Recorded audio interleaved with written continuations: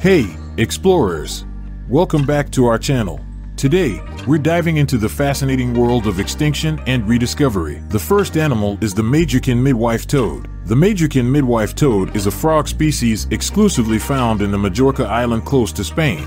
Believed to be extinct after fossils were first described in 1977, but in 1979 a living animal was found. They live in mountainous regions near streams and other water bodies. One of the most fascinating things about the giant red toad from Majorca, firstly, is its unusual reproducing approach. The male and female swim into the water where she lays the eggs. The male, in turn, fertilizes them outside.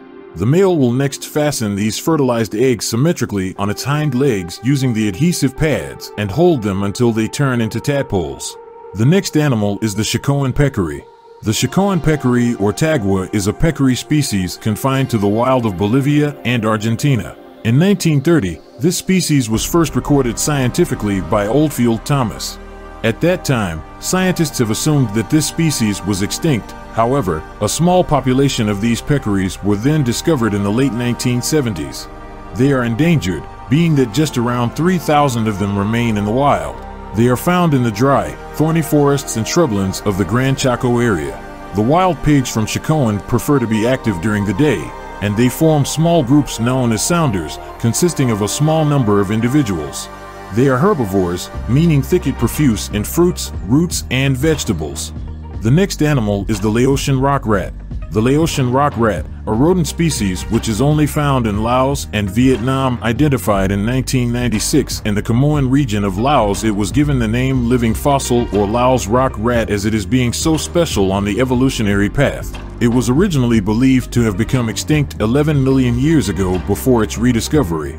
It is believed to be omnivorous, usually prey upon a wide range of wild plants and fruits around. Work is underway to study and safeguard this unique species. The knowledge about the life of Laotian rock rat in the wild is so far not known because of its unknown activity. The next animal is the terror skink. The terror skink is a species of skink indigenous to Australia. The earliest record of this species was in 1876, whereas in 2003, the conservationists from the Natural History Museum in France had the opportunity to see live specimens. Commonly known as the giant skink due to its size, almost twice as large as other skinks, the terror skink more specifically inhabits the moist tropical and subtropical regions of northern Australia. These reptiles are known to go about during the day, especially in the early morning and evening hours, but tend to hide in shelter during the hottest hours of the day. They are also omnivorous with a dietary range that covers almost every form of small-size insects and invertebrates, fruits, and vegetables. The next animal is the tequila fish.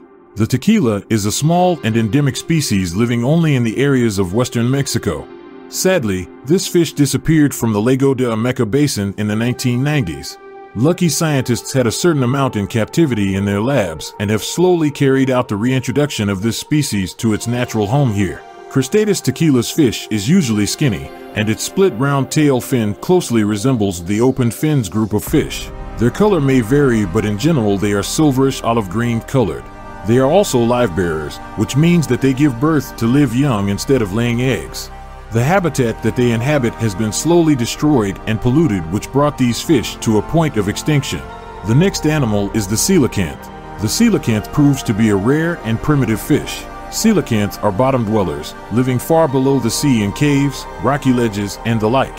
Their depth of habitat spans from 100 to 500 meters. Although the coelacanth were thought to be extinct, one day, in 1938, the fish reappeared. Early in 1938, the discovery of the first known species of the genus occurred in South Africa by Marjorie Courtney Latimer. This finding was a major one, as it not only shook the scientific community that coelacanth were known only from fossils, some of them dating back to the time of dinosaurs. Their anatomic and physiological features are really valuable, thus, they have brought us more insight into the general evolution of vertebrates. The next animal is the Monito del Monte. The Monito del Monte, it is one of the smallest marsupials found in Chile and Argentina. They are the only living species in the family Microbiotheriidae, and they are the last living remnants of a very ancient lineage which dates at least to the Cretaceous. These animals live primarily in the dense, moist forests of southern Chile. The Monito del Monte are excellent climbers, using their tails with a prehensile ability to go through the thick forest. Monitos del Monte are an aspect of cultural heritage of a few indigenous communities in Chile as well as Argentina. Such creatures are commonly referred to as mutant monkeys because of the way they look and the manner of living, though they are not monkeys at all. The next animal is the Fitzroy River turtle. The Fitzroy River turtle is a species of turtle native to northern Australia, which is especially found in the freshwater of the Fitzroy River system in southwestern Australia. The Fitzroy River was thought to be from the extinct form Rheodites devisi, but it was the only surviving member of the genus Rheodites.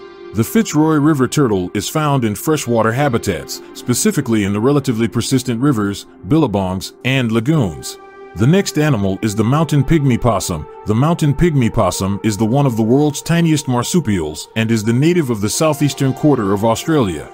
It was believed that this species had become extinct until a living specimen was found in 1966. The possum was discovered by a scientist in 1894 when a fossil was found. The second finding occurred years later in 1895, when another part of the skull and a set of jaw bones were found in the Wambian caves.